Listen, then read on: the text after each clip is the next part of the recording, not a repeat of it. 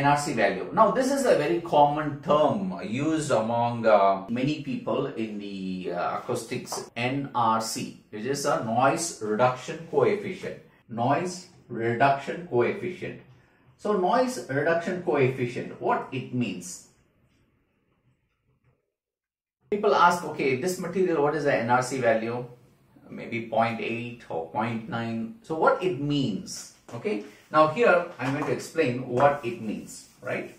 Now NRC value is taken at these 4 frequencies, right?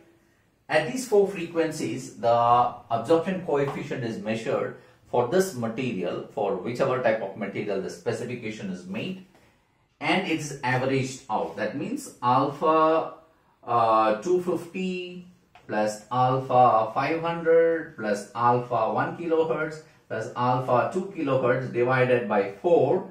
This gives the NRC value, new noise reduction coefficient, which is measured at only 4 frequencies: 250, 500, 1 kilohertz and 2 kilohertz. So this means, you see the range of frequency, these are mostly the speech frequency.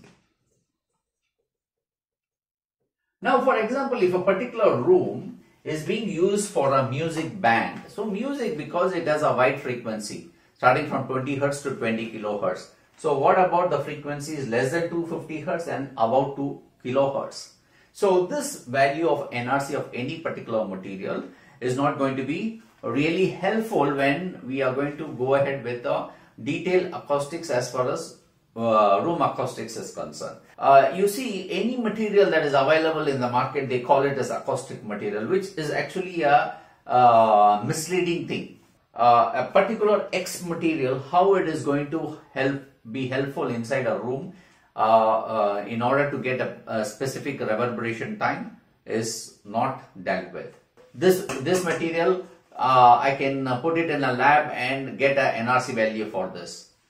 So by doing that, I can call this as an acoustic material, and this is what happens in the market.